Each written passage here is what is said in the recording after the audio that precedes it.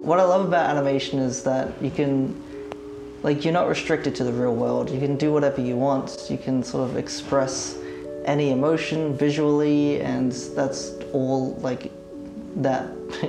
That's all media is. Yeah, I came up with the name Hyodoko. They had this music video that I saw on YouTube ages ago when I was younger, and they had this mask on, the Hyodoko mask, and I don't know, I just like the look of it, you know, and it's based off of this Japanese legend about this little kid who makes a funny face at a fisherman, and yeah, I just figured, you know what, I like this so much, why don't I use it as my sort of art name. I'd like to move into like more like mature sort of animated content, like sort of dramas, as opposed to sort of adult animated comedies, which is very popular nowadays. And the comedy is often very vulgar, so you know, I'd love to move away from that and just, you know, treat animation in the same way we treat live action movies. It requires a lot of patience. I think it's kind of like cooking, you know, you don't really like it at the time. Once it's finished, like, you see all the work you've done, and it's great. My name's Anthony, and I'm an animator in my free time, and I'm also of Laotian descent. Laotian culture it's very old. It derives from, well, it has connections to the Khmer Empire, so the old Cambodian sort of empire. It's like, of course, Buddhism has like roots in like Hinduism, so they've got the same mythology. Buddhism is more about the sort of the principles, the lessons, as opposed to the magical side. But then there's also a magical side. So this is the three-headed elephant. The three-headed elephant is like a symbol for the original sort of empire of Laos, and which used to be called Lan Sang. And Lan Sang just means land of a million elephants. My dad's interpretation of the three-headed Buddha is that he can hear everyone and he can see everyone that is talking to him. So he's forever present.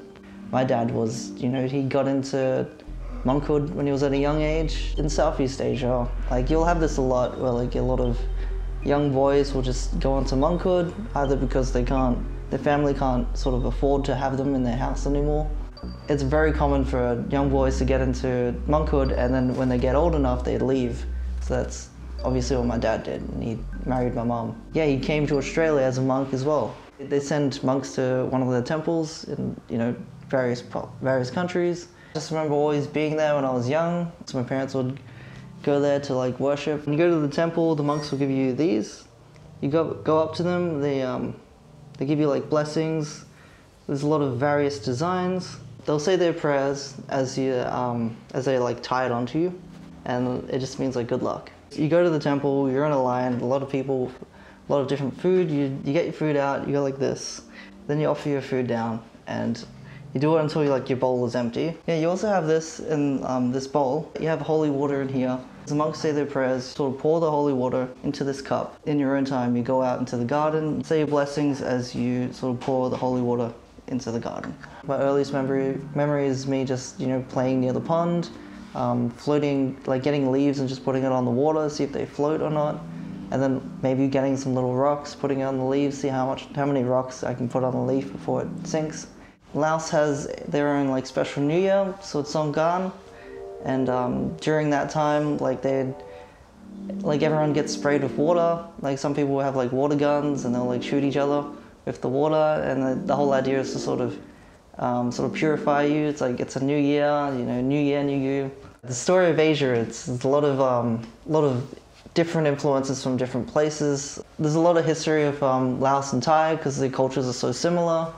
And they even had a lot of wars as well. Yet Laos is a very underrepresented country. You don't see a lot of people in film and TV from Laos, or like any characters from Laos as well. I think the only representation I had is King of the Hill, where they have an episode where this character says that he's from Laos, and the two characters ask him, "Are you Chinese or Japanese?" And he tells them he's from a landlocked country called Laos. And they still ask him, "Are you Chinese or Japanese?" That's a very common thing that I found growing up in this country, where people assume that you're from one of the more popular Asian countries as opposed to Laos. And when you do tell them you're from Laos, they just say, "Where is that?" Yeah, so yeah, it can be very lonely because of that. It's hard to find other people from Laos, aside from, you know, family members and family friends. So it's really rare that I'd bump into anyone else on the street who is also Laos. Because of Laos's like sort of heritage and like sort of like Buddhism and everything, we have like a lot of like statues, sort of a lot of ornaments. We like to hand make things. They also like the mythical creature, the Naga, which is like a water-based dragon, like a giant serpent pretty much with a huge horn. You'll go there and you'll see like a lot of custom-made sort of tractors, so then they go out and just engineer their own sort of tractor out of spare parts and stuff. It's kind of cool. They've got like a huge sort of market system. They love like making handmade things. This is an example of something that they would have made. So this is like hand woven. It's from Laos as well. Yeah, my mum always tells me to be very careful with this because she doesn't have a replacement. Yeah, lately I've started to be like more open. I'll ask my parents more about like Laos and sort of traditions and all that stuff. Like all the stuff that I didn't really have growing up. So that's why my parents are there. Laos is one of those countries that's been invaded so many times, but yet they still remain a country. They still remain like, the culture is still there, and it's very important. Like sometimes the culture can be more important than the actual place. So, you know, it's like the story of humanity pretty much. Like I was born in Australia, but I still consider myself a Laos person just from my culture alone, and it's great.